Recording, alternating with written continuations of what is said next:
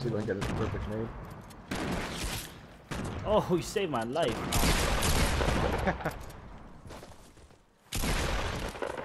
There's one more right here, right here, right here.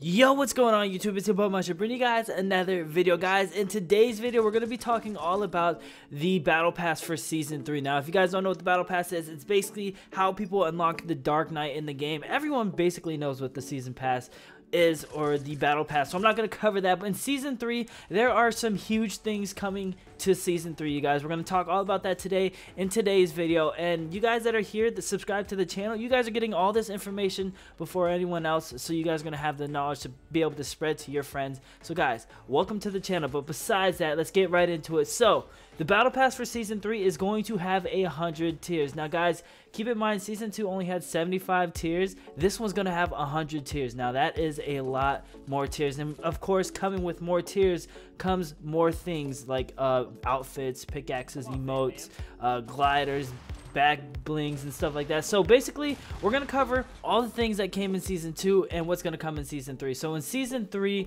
there's going to be 6 outfits, and in season 2 there was only 4. As you guys can see on screen, there's going to be the same amount of pickaxes, same amount of emoticons, gliders, everything's going to be the same. There's going to be new back blings, which this is something new in the game. Back blings could be anything from like a backpack or something like that. That could mean that they're bringing backpacks to the game. Who knows? There's going to be skydiving FX trails, which means you know how you have the white smoke, or I don't know what to call it, the little wind that's coming from your back when you're gliding through the air. They're going to have different smokes and stuff like that. They're going to have like colorful things, and it's pretty cool, man. They're definitely adding a lot of new things to the games. They're going to have new loading screens. So there's 8 new loading screens. There used to be 0. Used to be 1 basic loading screen that we're all used to, which is really cool. They have banners, 23 banners. Season 2 had 16, and emoticons, they're gonna have 21. So in total there was only 46 things you can get in season 2. Season 3 you're getting 76 things, you guys. There's so much new things coming to the game. It's just gonna be insane to cover all the new things. I'm glad this game is out, man.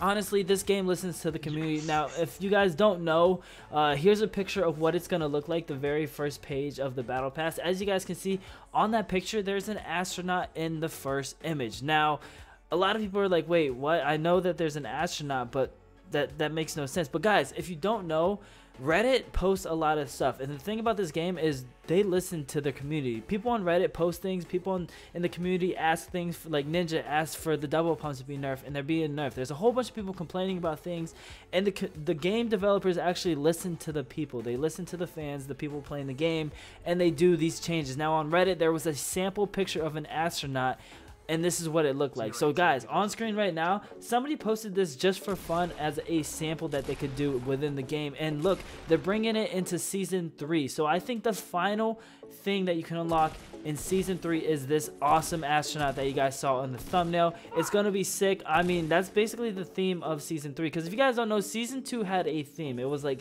nights and stuff like that, and the disco theme and stuff like that. Because if you guys don't know, you got the male night. At first that was basic, and then you got the female night, which was basic as well, and then later on they released a dark female night that you can buy, and then the very last one was the dark black knight that everyone wanted and everyone was hyped up about. So in this game, I think they're gonna have, like I said, they have 6 different outfits. So they're gonna have astronaut type theme, and they're also gonna have another theme within the season 3 pass, but I have no clue what the other theme's gonna be. I know that the first one's astronauts. If you guys don't know, it's all over, man, which is crazy, man. I love how they're doing so much for the game, man. If you guys, oh man, it's awesome. But besides that, we're going to talk about the battle pass on how you can purchase it. Now you can buy it with 900 V-Bucks, or you can buy the 2,800 V-Bucks version where you get the battle pass in 25 tiers. So you're going to start off with 25 tiers in the game, dude, which is insane. You're already going to get free characters automatically from the start. You're going to have new emotes. You're going to have new battle axes and stuff like that, which is sick. You already know your boy's going to buy the $2,800 V-Bucks, not dollar, but the 2,800 V-Bucks one. And it includes access to the battle pass, instantly unlocks your next 25 tiers, all at 40% discount. So you're getting it for a lot cheaper. Like I said, you can buy throughout the season. You can buy your levels without even having to do it, but it costs a little bit more. So if you guys don't have the money for stuff like that, don't do it. Don't waste your money. I mean, save your money. Just play the game. The thing that's cool about this game is you can grind the game out and still unlock things that everyone else can unlock, which is really cool. Like the astronaut, everyone's gonna have a chance to unlock it. All you got to do is buy the battle pass, and it pays off because you're gonna get V-Bucks back. Basically 900 V-Bucks in return, so you're gonna get your money back where you can buy another outfit later on in the game, which is really cool in my opinion. Now they're also changing another thing within the game. It's called the weekly challenges. Now as you guys can see, I'm gonna read on screen. It says tier up even faster by completing the new weekly challenges. Each week a new set of 7 challenges unlock, replacing the season 2 battle pass daily challenges.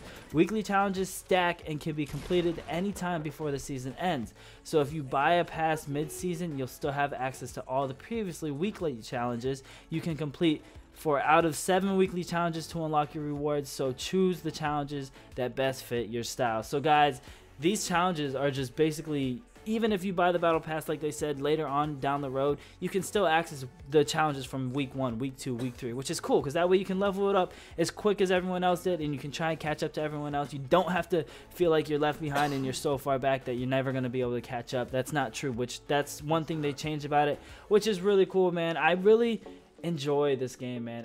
They've done a lot to the game, and they really listen to the community. So guys, if you guys love the game and love the developers for actually listening to the people, give this video a thumbs up, man. I want to see how many likes we can get on this video. Just smash that like button, destroy it, just to show support for the game developers and to thank them for doing this for us, the community. But guys, hope you guys enjoyed the video. Like I said, the space astronaut suit is coming out. It's gonna look sick, and I will see you guys in tomorrow's video.